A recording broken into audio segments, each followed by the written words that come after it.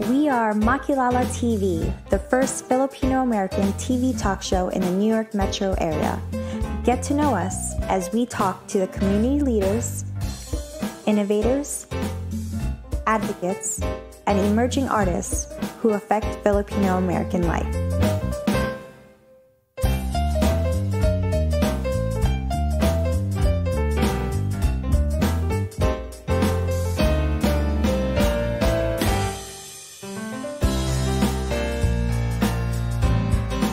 My name is Rachelle Ocampo, and on behalf of my co-hosts Jennifer and Cristina Pastor, welcome to Makilala TV. Today we are joined by my co-host Marivir Montebon, editor of Awesome Online Magazine, since Jen is traveling. This episode's topic is on menopause. So now just imagine we possess the unique and great power to create life. And suddenly, that power is lost due to age. According to a study by the National Women's Health Resource Center, AAPI women tend to experience menopause earlier than white people. Knowing what to expect can help you cope. So we have two special guests who can share their experiences of menopause. We welcome to Makilala TV, Attorney Angelita Cordova-Hayes, a psychiatric mental health nurse practitioner, and Dr. Luz Macalimbon, an early childhood education director and vice president of operations of the New York chapter of United Federation of Philam Educators, also known as Unified. By shedding light on the importance of menopause education for Filipinas, this interview aims to empower Filipinas to take control of their health and well-being during this natural transition in our lives. So the first thing I want to ask you both is, how did you know that you were going through menopause? Angie. Yeah, it started when at the age of 52. I started to have heavy periods with clots, and then I have crying spells and mood swings, and that was like, oh, this is it. I'm losing my great power, the power to procreate. Procreate. Oh my gosh. Yeah. And Luz. For me, it started earlier at the age of 45. And I've been thinking, oh, my monthly visitor is not here. And then it's like getting lesser and lesser. And then one day, just like Tita Angie said, you know, I have these hot flashes, mood swings, experiences, and being very sensitive to many things. So I said, oh my God, I think I have menopause. Oh. It's so interesting. You were going through, you said blood clots and lots of blood. And very then heavy period. And then you started to not have period. Yes, little by little. It really sounds very different for each person. How about you, Cristina? You know, my experience is that I did not experience any of the things that you were talking about. I did not have hot flashes. I did not have mood swings, and I definitely was not crying. I just noticed that it's becoming less and less until it totally stopped. What was less? Your period? Yeah, the period. Oh. So is that normal? Rare?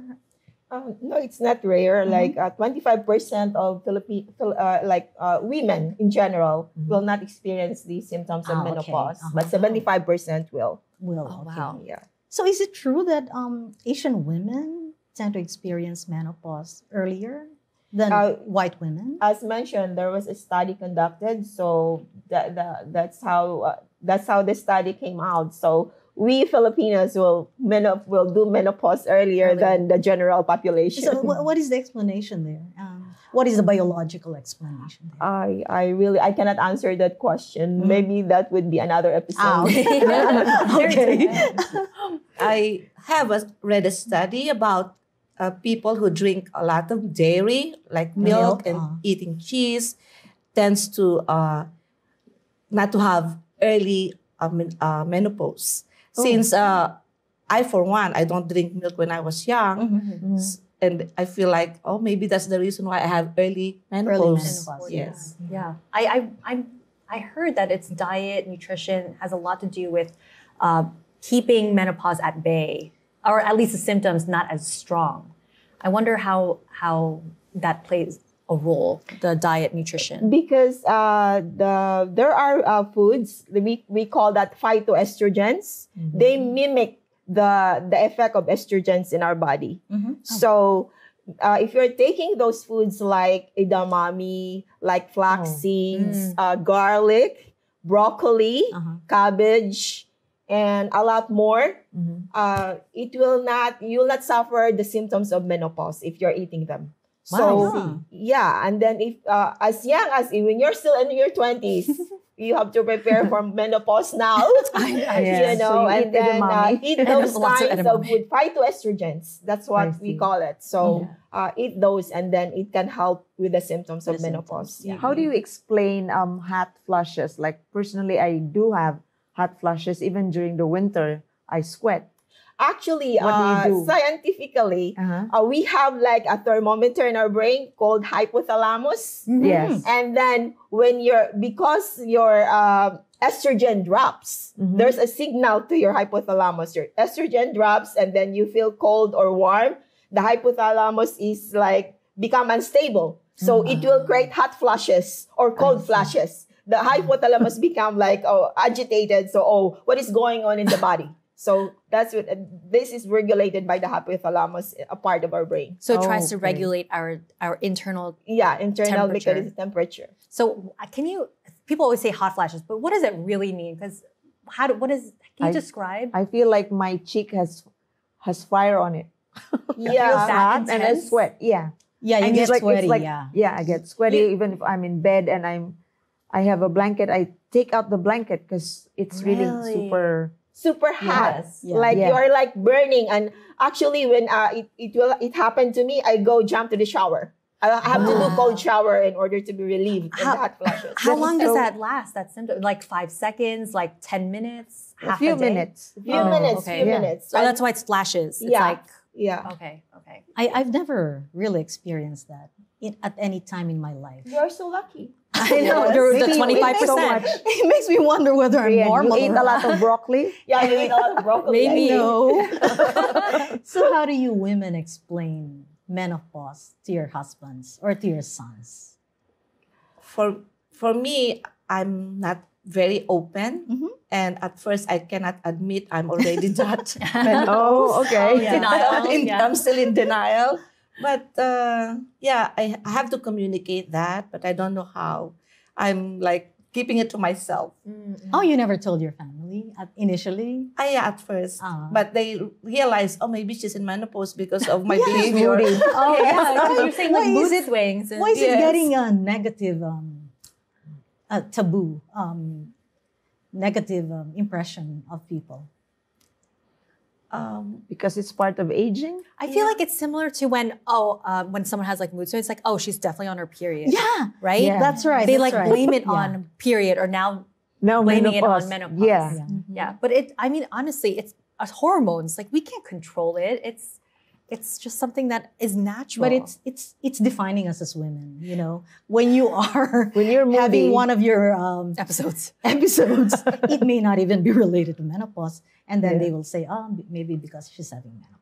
You know? Yeah, that's true. I blame the comedians for that. So how do you explain menopause to your husband or to your sons? The same thing. I have the same feeling with Dr. Luz. I keep it to myself. I personally, during this stage of my life, it's hard for me to accept that I lose this great power to procreate. It's hard. It's like I have to grieve. I'm still grieving, I guess, until now. I never have the courage to tell even my closest friend or That you are even in my menopause? partner that I'm in menopause. Really? So what Until now? Yes. Maybe now they know. now that you're on TV. Now you Yes. just announce it to the world. Yes, and then even coming here, I was hesitant to do this. In all honesty, and then I was just blessed that I have a friend, a pharmacist, who told me about this phytoestrogen, like vitamins to take, and I took it, and it resolves all the symptoms. Wow. It resolves all the symptoms. It's good that it worked for you. It worked, and then it also resolves the dryness. Wait, what's dryness? Dryness down there. Oh, Yeah, and it vaginal helps, dryness. Yeah. and it will give back to your libido that you lose during. I was menopause. supposed to ask that. Yes. Yeah. Do you lose your sex drive when Yes, you're you lose your menopausal? sex drive to your Yes. libido, and then taking this vitamins really helps. Oh, okay. Yeah, really helps. It's like female Viagra. Yes, Is that what you're yes, saying? yes. That's my takeaway. Yes. Okay, let's take notes. No mention of brand. No mention of Yeah, that. not Just look it mentioning. up. Look it Yeah. up. So, when you said that you are sort of keeping it to yourself and all because of the negative connotation of menopause, is it because you don't want people to think that you cannot have kids anymore, or that you don't want people to think that you're getting old? What is really the reason there? I think it's both.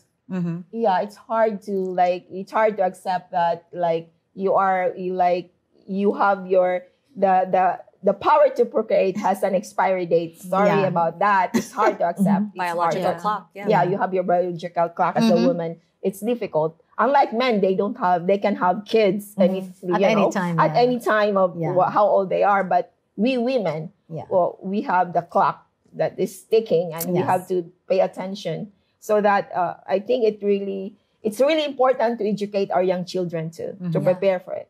Yes. How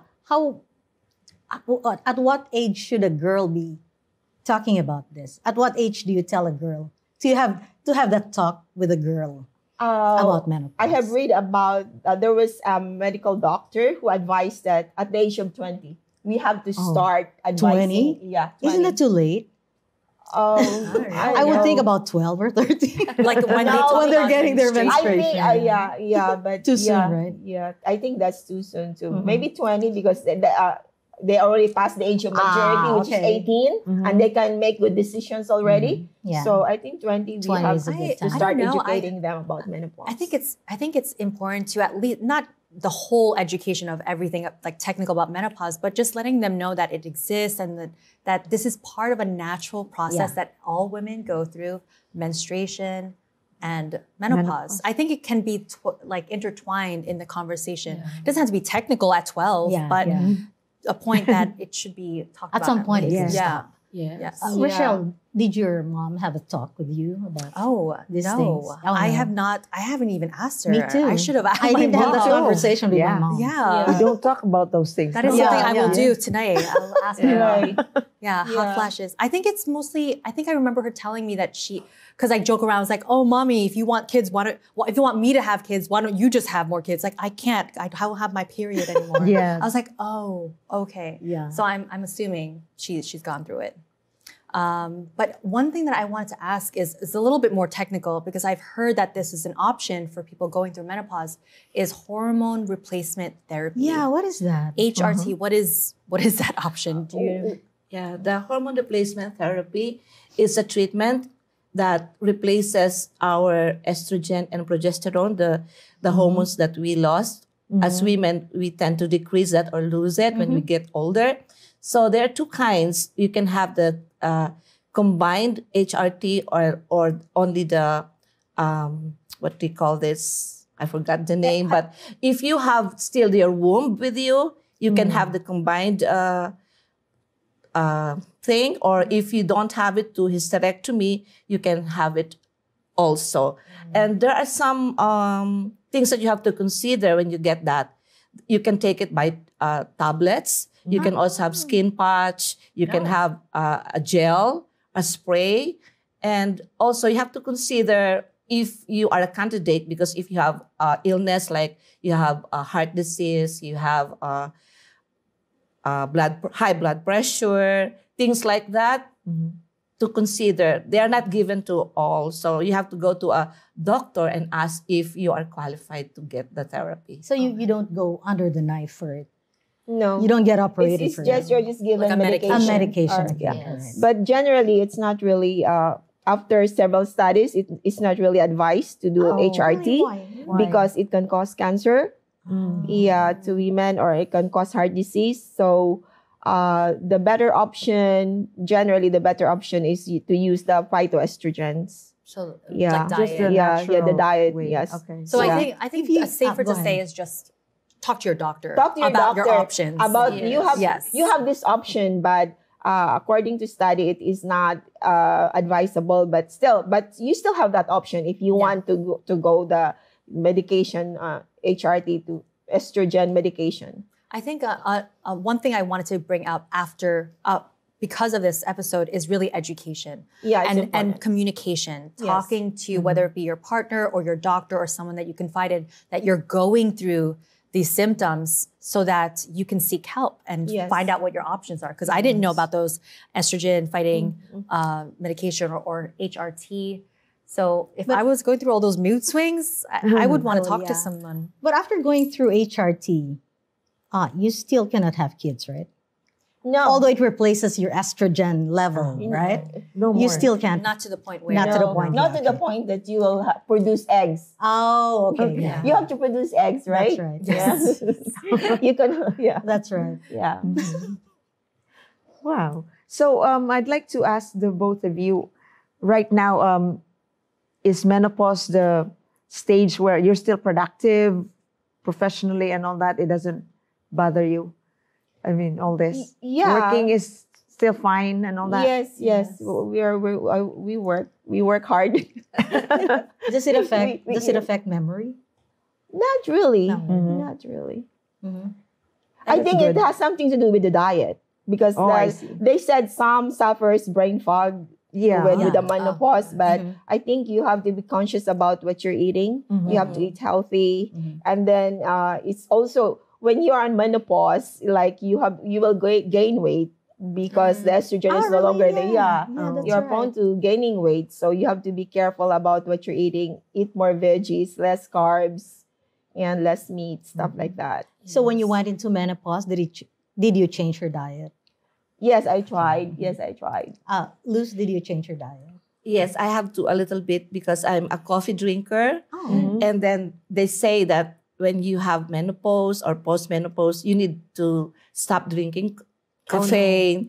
Really? And and try to not to get on sugary food. I still drink a lot of coffee. Why? It's not good for us? It's not good for us. Oh, no. Yeah, because our bones, when we don't have our hormones, we can have osteoporosis. Okay. So we have to be careful of what we eat.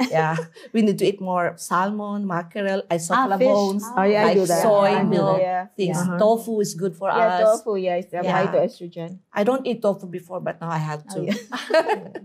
So I read somewhere also that when you have menopause, some women change their voice or grow facial hair. Have you seen something like that?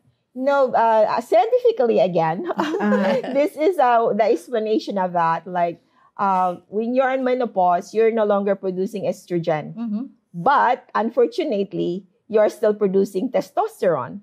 And testosterone will have you produce the male hormone, produce you hair and change your voice. It will change your voice. So that's the explanation of that. So there's a possibility. But that's rare. Like you change your, you have a male voice. That's not different. really. Not really a male, but there's just But like it some becomes changes. deeper, I think. There's Slightly some going down a changes. little bit. It becomes hoarse. And Because and your throat becomes dry. the pitch is different. Yeah, that's right. Oh, I see. So you're sometimes shaky, trembling voice. When you're getting older. okay. So your husbands or your partners or your sons, they don't tease you about you having menopause. Oh, mom, because you're having menopause, something like that. You don't get teased at home? Not really. Me too, naturally. Not really, okay. Because my son is also a nurse. Talk about these things naturally. Friends, among friends, right? Among friends. Yeah, I think we have to develop that. Because I never had that conversation with anyone, unfortunately. And we have to, in order to educate and to disseminate this information to other women. Like menopause club. Menopause. But I like that I'm into the menopause because there's no more period. I like it. Yeah, me too. Did you like it? I liked it. That's the welcome part about menopause. Like the one good thing that God no okay, it's like I'm going to take them away from having babies. No more cramps. No more cramps. But then psychologically, you know that, I'm getting old, psychologically. It's sad. It's like a phase part of your life that has gone, and now you're in your new phase. Is there anything exciting about menopause that you're like, oh, okay, I've gone through it. Now I can live my life a different way? Yeah. Have you felt that about menopause, or kind of like, not really? No, I'm still grieving. That's why. It's so funny that you're saying grieving because Yeah, it's so deep. it's deep and, Yeah. and you could tell. And it's funny because when I asked for people to be on the show, I asked, does anyone want to talk about menopause? I don't want to talk about it. You stepped up. Yeah, and you I stepped said up, it. but it takes a lot of courage. And even like, because do I have to disclose that this is my stage now to the world? Yes. Yeah, but I said, I have to help other women. I have to do this. Yes. And I that's also right. convinced Luz to come with me. And I'm hesitant too. I said, I'm not a medical doctor. I don't know anything about it. Only my experiences that I could share. experience lang, yeah. Yes. Yeah. Yes. I'm sure it has helped other women too. Just hearing your experiences of going through menopause, the hot flashes, the Mood swings. Yeah, the mood swings. Technically, ano daw yung isang araw lang daw talaga ang matawag na menopause. How? Really? Isang Just one araw, day? just one day.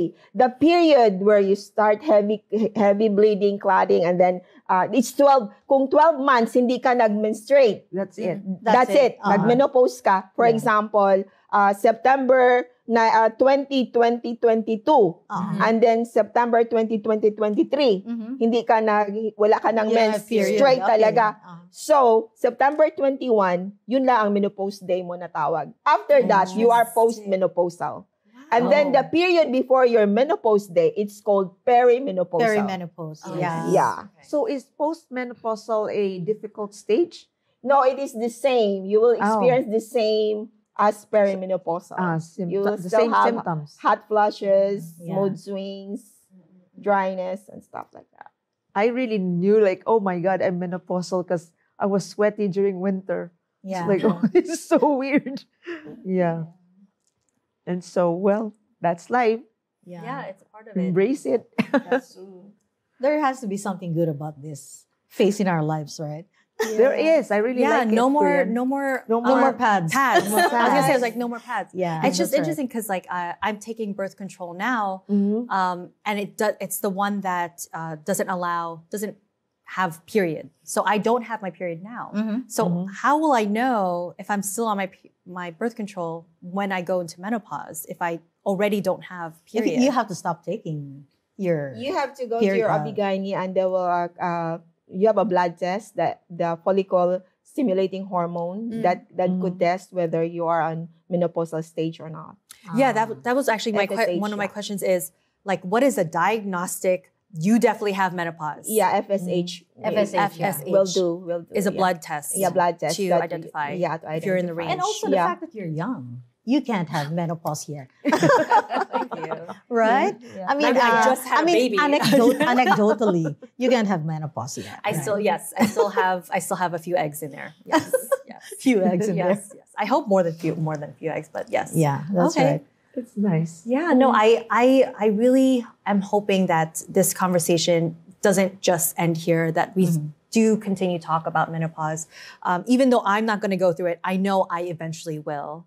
And now I know that I will talk to my mom about it so I could find out what her experience And is. if there is some kind of a discussion about it, I think we should bring in the men also, right? Yes. Yeah. Because they're the Should ones who bring make the fun men, of yeah. us, really. Yeah. Not use it That as is like so- yeah, yeah. as a way to make fun of us. It's a way to bring us down, right? I know. No, my one thing, and it's taboo to talk about, but it's like what you were talking about before, like sex drive. I didn't realize that your libido would be affected because even after having a baby, your libido is affected, all the hormones. Did you guys experience any Libido difference of change? libido? Or was it opposite? I think there is a decline. You notice a decline. You sense it. Yeah. That's like a danger signal. Like there's a decline. What's going on with the relationship and all that. But it's just like Yeah. your body is also, has its own quirks. And the men start asking, Yeah. why are you in menopause? but you know what? As I said, you have to take the vitamin, phytoestrogen vitamin. It will I solve. didn't know that We go until I back to met that. you.